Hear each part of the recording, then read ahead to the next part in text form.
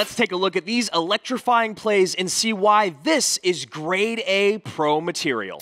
Yeah, you see here, I mean, 30 seconds left in regulation. That miner comes in behind the magic archer. You see the bar barrel come down, not gonna be enough. And those pups going to town on the tower, obviously not an insane amount of damage, but it's about this Inferno Dragon right here. And the Mega Minion tanking for it gets on top of tower, sizzling away. And we're moving to our fourth game of King of the Hill. That was a really important lightning there. It does make things a lot closer, even though, oh yeah, with the poison taking that right-hand tower down to 1352. The lightning, though, huge. I was saying the kick grab on the Prince is that the bowler can't clear it out of the way. And there it is! Is it! Immortals is your North American champion!